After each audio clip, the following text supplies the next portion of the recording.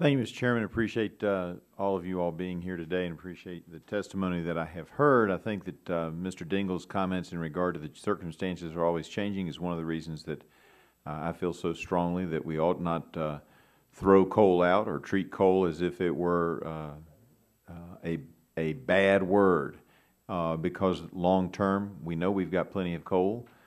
May it be a little harder to get out, but if we run into circumstances that we need it, it's there. And we just need to make sure we have the capabilities when we need it to be able to use it. Likewise, it's great that we have natural gas at fairly reasonable prices, and that you know, I do anticipate one of our, in a previous hearing, and some of you may have heard this earlier, witness indicated that they thought it was going to actually hit $4 by the end of the year. At that point, coal does become competitive again, and then the question becomes, you know, who wants to use it, and are they going to be allowed to use it by regulations? And I would ask you all, and I don't care who wants to volunteer to answer this question, but we hear a lot about retrofitting some of the coal plants, which is a good thing, and some coal plants are fairly new.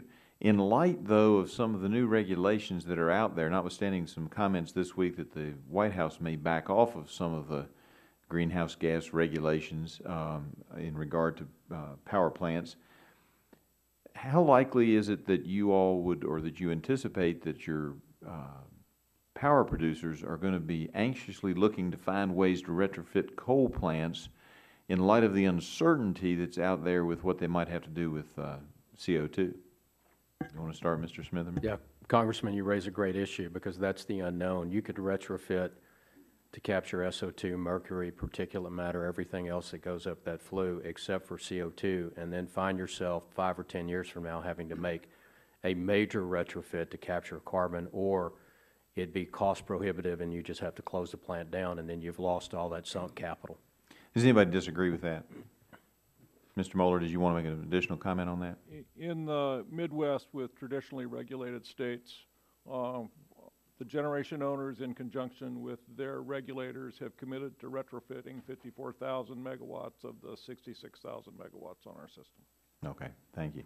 Mr. Van Wheely, let me ask you this, just because, as Mr. Dingell also pointed out, sometimes pipelines aren't so popular. That LNG storage facility just over the line in Canada, is there already a pipeline into the States? Yes.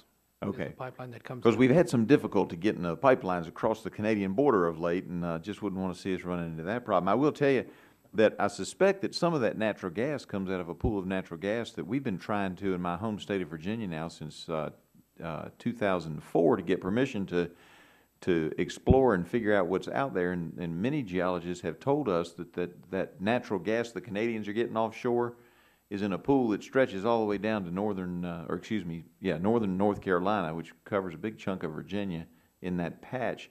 We would love to have you have a source of American natural gas from just offshore. If you don't want to do it in Massachusetts, we're glad to do it in Virginia. We'd be happy to have you build a pipe. It would be great. And we would love to create jobs for all Americans. Mr. Rush asked about minorities earlier, and we just think there's huge potential for not only the United States, but also for the Commonwealth of Virginia if we can get that permission.